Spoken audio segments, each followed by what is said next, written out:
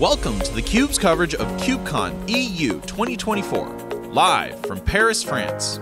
Join hosts Savannah Peterson, Dustin Kirkland, and Rob Strechay as they interview some of the brightest minds in cloud-native computing. Coverage of KubeCon Cloud Native Con is brought to you by Red Hat, CNCF, and its ecosystem partners. theCUBE's coverage of KubeCon EU 2024 begins right now.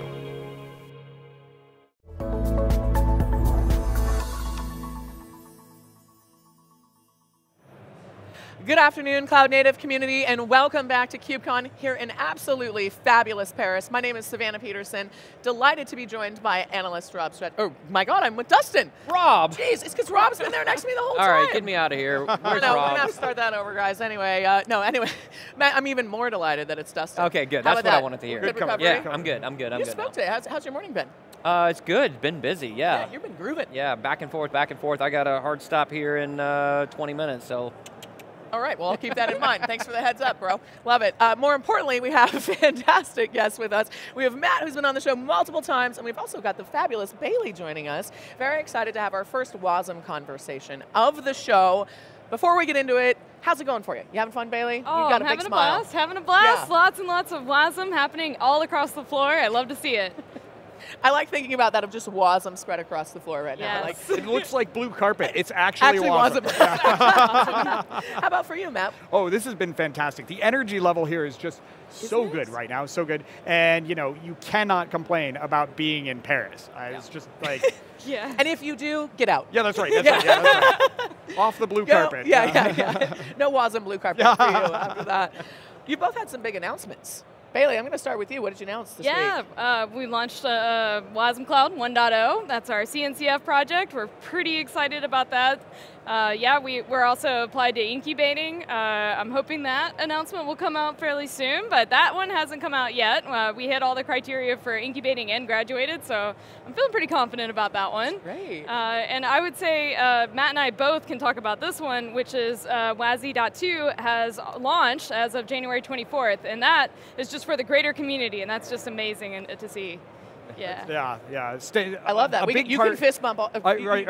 I'm not allowed to jump, I'm told, but I'm allowed to fist pump. Yeah. So, and that's these standards that we work on together are just absolutely essential to get the right playing field out there for people to build production layer applications on top of. So WASI 0.2, we don't even know what we're calling it right now. We're innovating live That's here. right, innovating live, we're innovating on the fly. Yeah. But it's so important to get those kinds of things out there with the community support. You know, Fastly was in there, Microsoft, SUSE, dozens of companies in here working together to say we're building the right foundation, the blue carpet, so that everybody else can kind of build their applications on top of it. That 0.2 release was a really big deal for a lot of us, and we're very excited about it. And so now you can take the exact same WebAssembly component, run on our platform, run on Fermyon's platform, and it's just ultimately portable because that's the power of standards. All right, I want to ask about the Well stated. I want to ask about the journey toward a Wasm platform. Okay, walk me from how someone gets started with their first applications to maybe some of the biggest that you've seen in production today.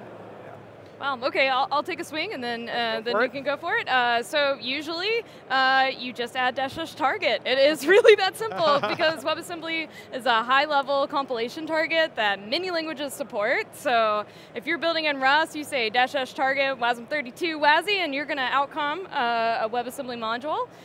So that's part of the story. But with the WebAssembly component model, which we launched with WASI.2, that adds in another layer of metadata. So it's another .wasm type.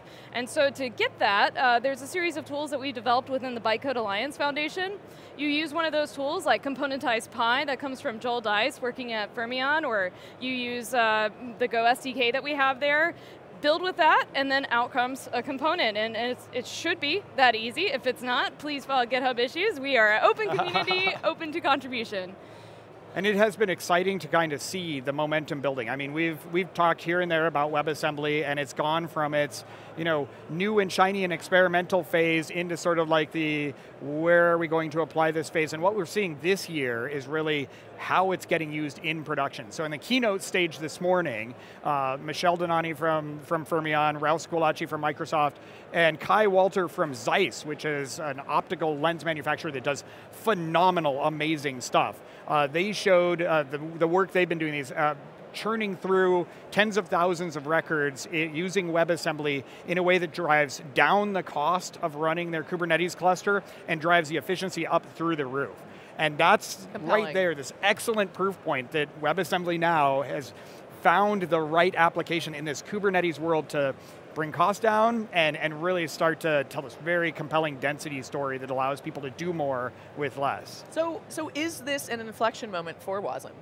Absolutely. Absolutely, yeah. I mean, I think that's the big takeaway for us. The tenor of the conversations at the booths are so different this year. I mean, it was not long ago that I spent all day answering the question, well, what is WebAssembly? And now somebody literally came up to me and said, we are so excited. We've tried this, we know where it's going to work. Tell us how to get from point A to point B because we are in, right? And those are the level of conversations you really want to be having. And it shows the maturity of the ecosystem. Again, WASI Preview 2 was a huge milestone for that, but it also really shows how bringing WebAssembly into the Kubernetes ecosystem during a time when there's a lot of downward cost pressure, when there's a lot of emphasis on more compute because of AI, is a perfect timing. It just feels like one of those moments where you're watching, you've been hoping that these two things would merge together, and here it just happened right before our eyes. Hearing the user stories has been really amazing. At Wasm Day, we had 2 different customer stories. Orange, which is a telco, so you're like, whoa, telecoms are here. And then we also had machine metrics, so automation on the industry factory floor. So 2 really interesting use cases, both using CNCF wasmCloud, and it's just, you look around and you look at all these different projects that are out there, everybody is figuring out what their solution is to be Wasm native. It's such an exciting time, and I'm just sitting here smiling because I remember when we met in Detroit, and it was so new. I felt like you were essentially defining Wasm on the show. I'm certainly upskilling me in that moment, and now to hear you say that, people coming up and excited, and not just a hypothetical thing like the conversation around AI. It's still a lot of hypothetical stuff right now. The implementation isn't quite there, and you're seeing people deploy at scale and in production. Yes. And properly. We're there. How does that make you feel when you hear those stories? It blows me away because, as Matt knows, it's been a little bit of a long time coming for developing this standard, right? Standards move slow, and we've been working on it together collaboratively. It's very much an open community, open standard within the W3C, but getting it right is incredibly difficult because Wasm runs everywhere, on every platform, every operating system, architecture, all of it. In the browser, not in the browser, embedded even, and so trying to solve that wide design space is incredibly difficult, but we did it. Exactly. I want to dig into that a little bit, especially for the edge use cases, right? I mean, that there's been a lot of talk this week about edge use cases, and I mean, from what I know about WebAssembly, it's really well suited to many edge use cases. Yeah, really both near and far edge. But the really interesting ones are the edge cases where you're talking about running in a factory or running in the dashboard entertainment system of a car. Right.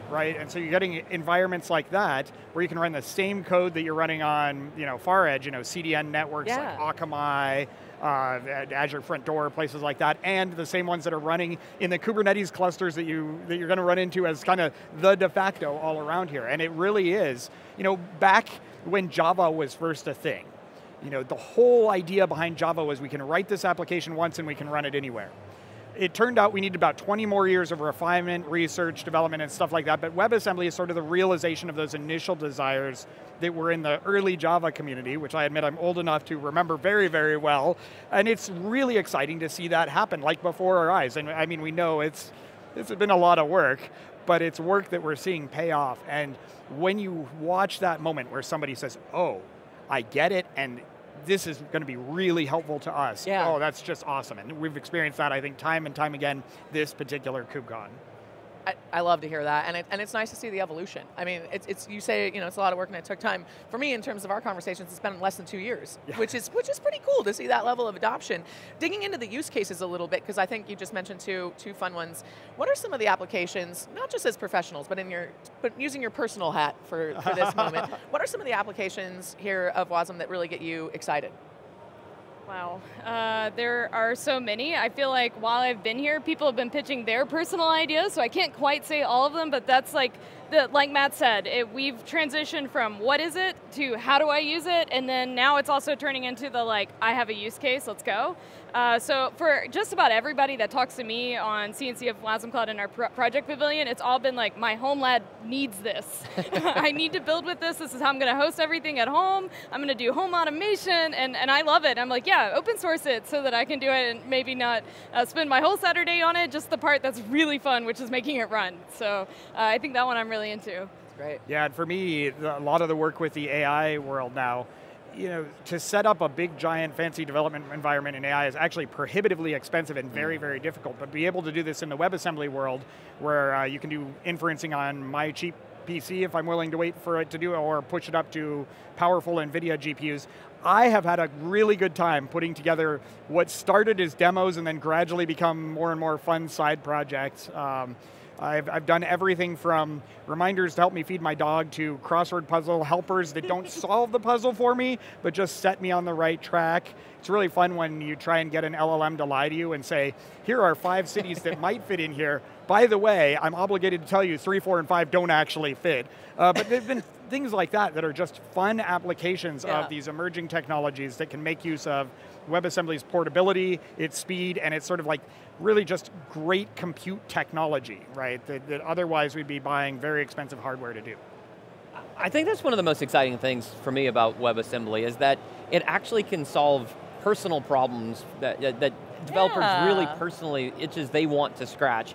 And that differs from a Kubernetes, right? And everything here at CNCF is about Kubernetes. Yes. But there's no personal problem that a Kubernetes cluster has ever solved for you at home on the weekend. I'm trying to think of a counterexample. I really am. Right. But my head is racing with the places where I could use WebAssembly, you know? Yeah.